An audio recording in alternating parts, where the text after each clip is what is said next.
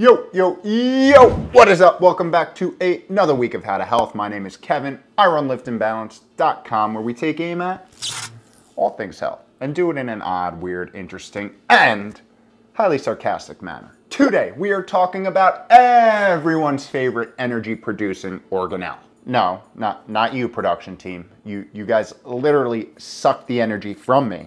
And how certain dietary habits may turn these cellular power plants into longevity liabilities waiting to implode.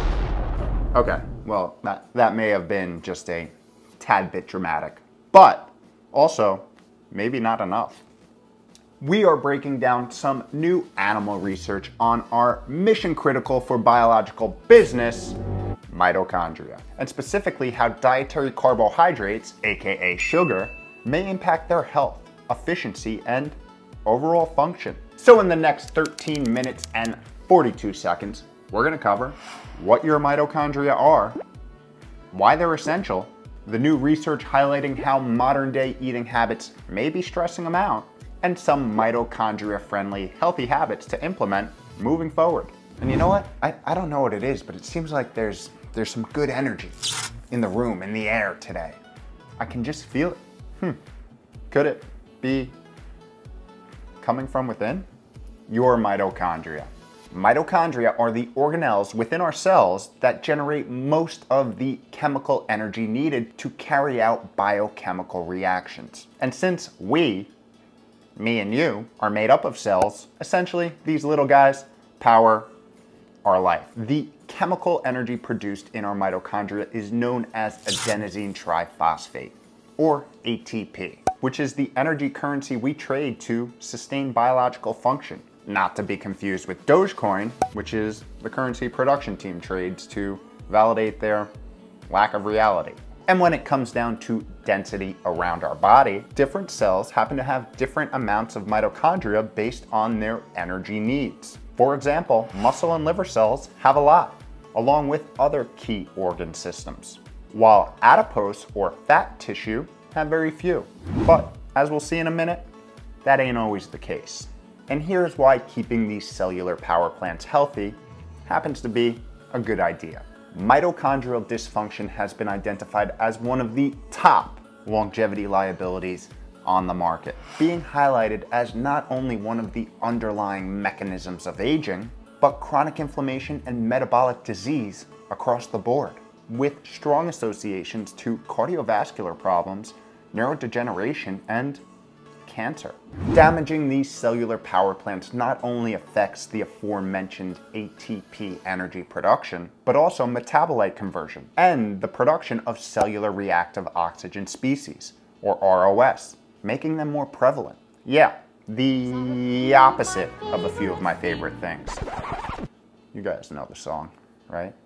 We'll keep going. And research has indicated that one of the things that has the strongest association with stressing these little guys out is overnutrition. What a perfect segue to the study.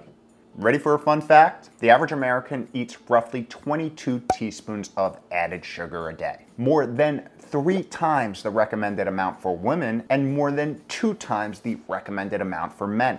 Yummy. Yummy! And although this overconsumption is known to contribute to type 2 diabetes and other disorders, the exact ways on how eating too much sugar sets the stage for metabolic diseases at a cellular level has been less than clear. So researchers from Van Andel Research Institute embarked to see if they can identify the early cellular changes that links dietary carbohydrates to mitochondrial function. And to do this, they constructed a clever mouse model to gauge the impact of excess cellular glucose influx on mitochondrial health, efficiency, and function. This model consisted of 2 groups of mice. Knockout mice, being bred missing a key protein that controls glucose transport in the cell, driving high glucose influx, and controls, being normal, wild-type mice. This made the knockout mice prone to high intracellular glucose levels and allowed researchers to see how excess cellular glucose influx impacted brown adipose tissue, or a specific type of fat tissue. And they focused on brown adipose tissue or BAT tissue for two main reasons. First, brown adipocytes are dense with mitochondria, and their key thermogenic functions rely heavily on mitochondria integrity. Second, they could easily induce acute stress on this tissue to challenge their mitochondria capacity. What type of stress? Only one of the best types of good stress on the market, cold stress, which I know you remember the importance of from last week's video, right? So after an initial analysis of mitochondrial function, researchers presented this cold challenge to see how mitochondria will function when they need to upregulate heat generation through a process called non-shivering thermogenesis, one of the staples and key functions of brown adipose tissue. So, what happened? Well, a few things. First, researchers found that excess glucose intake into brown adipocytes led to fewer polyunsaturated fatty acids in the membranes of the mitochondria, which essentially drives the mitochondria to be less efficient. So why exactly do polyunsaturated fatty acids matter? Well, because they are vital players in supporting mitochondrial function and mediating a host of many other biological processes such as inflammation, blood pressure, and cellular communication. Oh, that's why. Here's where it gets interesting. Researchers found that in the knockout mice, excess glucose was synthesized into a different form of fatty acids that isn't as efficient or flexible as polyunsaturated fatty acids, unbalancing the lipid composition of the membrane and putting stress on the mitochondria, directly affecting their integrity and functionality, and resulting in reduced heat generation. I mean, come on! No one, and I mean no one, production team, attacks the integrity of our mitochondria without reason. Oh, what was that? There is reason? How embarrassing. With the introduction of the cold stress challenge, the mitochondria of these knockout mice were dramatically swollen and had broken crista, showing a significant loss of structural integrity. However, this phenotype was reversible, displaying a timely recovery a few hours after the stress was removed.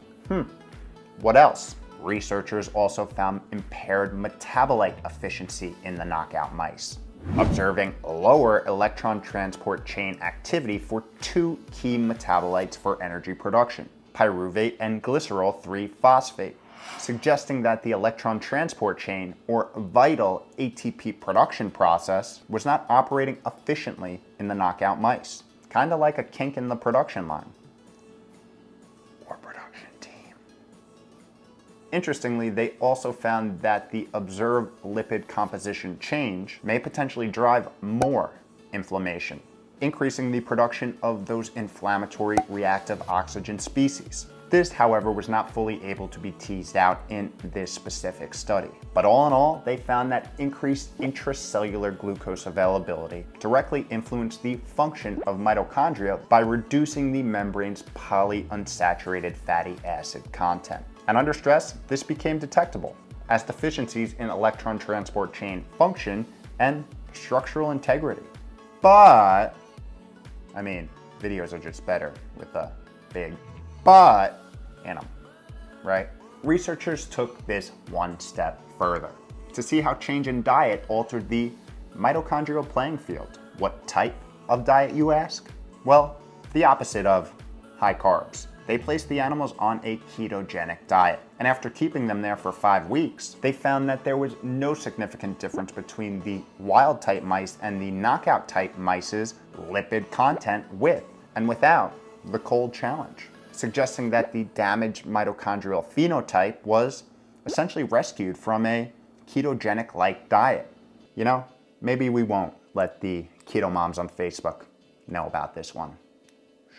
According to researchers, these findings illustrate a clear, early connection between carbohydrate intake and mitochondrial function in mice, confirming mechanistically one detrimental aspect of a high-sugar diet. So, what the hell does this all mean? And how can we keep our mitochondria healthy?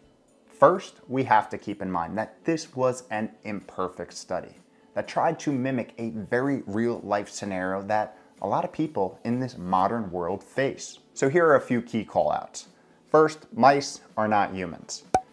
Even if a few humans are rats, mice are not humans. Second, most of us don't walk around with mutations in a key protein that regulates glucose transport, driving excess amounts into our cells. We get excess amounts into our cells by other means, overconsumption. However, the average person walking in the modern world overeats, and overeats typically highly refined carbohydrates. So at the very least, this research gives us a little more info into what may be happening with our cellular power plants that are so critical for health and longevity. Does this mean sugar is evil?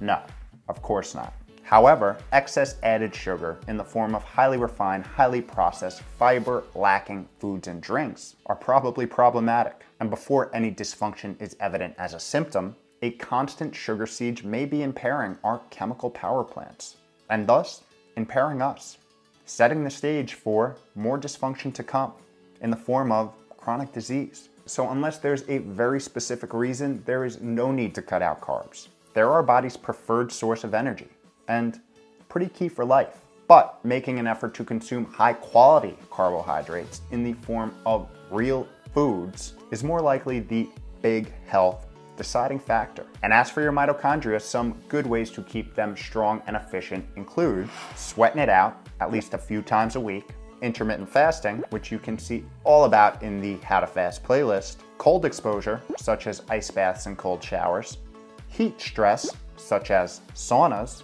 and of course, healthy eating. Real whole foods that are packed with nutrients and phytochemicals that support mitochondrial function. All of the aforementioned we cover in depth in a lot of other videos on this channel. I'll link them all below.